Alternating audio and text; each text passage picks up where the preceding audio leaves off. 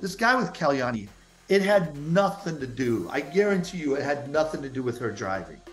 It had everything to do with him upset that it was snowing this early, or upset with his wife saying or doing something, or his kid. It had something to do with this.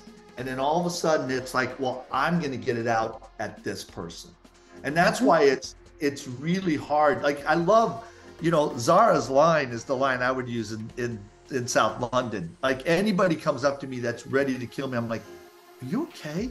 I run into people and they just like, wait, you care about, and am I okay? What? And it's like, no one asked me if I'm okay. What do you mean, am I okay? It's like, I've made a lot of friends that were in really bad situations because I said, are you okay, to them in that moment when they were really awesome. That's why I laughed so hard when Sarah did it. It's like, that's like one of my favorite lines to use is, are you okay? It is. And I've actually used that before with, just someone at work that I noticed they didn't seem themselves, and I didn't know what was going on, but I'm like, you're not acting like yourself. And kind of took it offline and said the same thing. Are you okay? And they weren't. They were like, no, I've had, all these, so it's like just taking the time to demonstrate that, I recognize that you're a human, I'm a human, something's going on here that doesn't seem right, even though I don't know you. Sometimes that just catches them off guard. And, I imagine, John, you probably had people like tear up, if you've asked them that, because it's, these people aren't used to that type of treatment. So. Worse than that. Yeah. And taught this to people. I probably close to 10 times, not just me, but other people I talked to, the answer was 2 weeks later, I can't believe you asked me that. I was going to kill myself. Right. Yep. That's what I was getting to.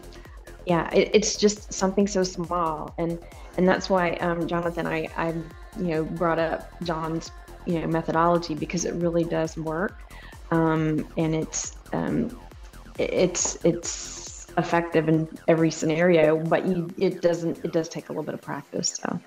I used to do this when I was a stay-at-home mum for 10 years, being stuck behind the school gate, used to see all sorts of things and all sorts of mums with all sorts of different situations. And that's actually how I make lots of friends, just watching somebody being upset and going, are you okay? And they'd be like, well, my daughter's being bullied at school. None of the mums talk to me. We're not having any play dates. So I've been depressed. I just go home and cry. My husband's on antidepressants. It was like that. And I said, well, come. Well, no, I don't want to talk to anybody. I said, just come around, sit on my sofa for 5 minutes. I'll go and wash up. Just know someone's there. And that just brought her out of it. She snapped out of that, but God knows she'd been like that for months. It does work. It does work. Yeah, it definitely does. Now, so John, you have your coaching that you've coached Kalyani and Lisa as well. But Lisa, you've got a YouTube animated channel with these same techniques.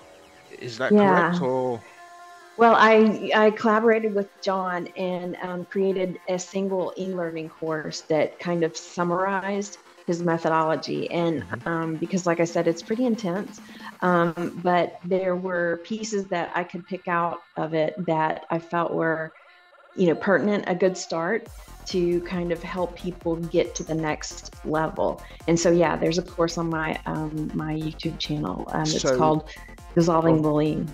So, question, what is the base level? What is the level that your course takes you to, and what is the next level? So this is like an introduction.